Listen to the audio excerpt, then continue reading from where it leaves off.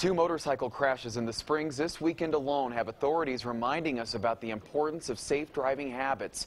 A man is still in critical condition after he lost control of his motorcycle around 6:30 last night near the intersection of Barnes and Austin Bluffs.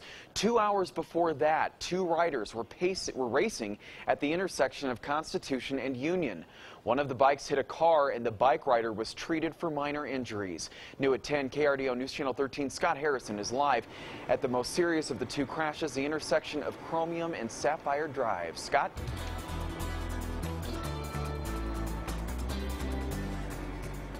Well, Greg, state troopers say that the driver in the crash here was not wearing a helmet and was speeding when he crashed through a fence behind me there, and it was all because he apparently lost control on material on the street that was left over from recent winter storms.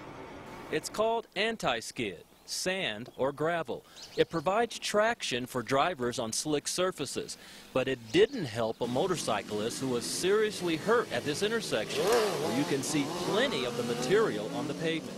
We had a motorcycle that possibly lost control being on those kinds of gravel roads, uneven road, and ended up losing control. Motorcycles can be particularly vulnerable to loose material on streets and roads. It's why Jeff Hall sold his bike 2 years ago after scary close calls on the stuff. We had come to the intersections and got the back tire was slid on this gravel, so it was a thing where my wife finally said I had to get rid of the bike.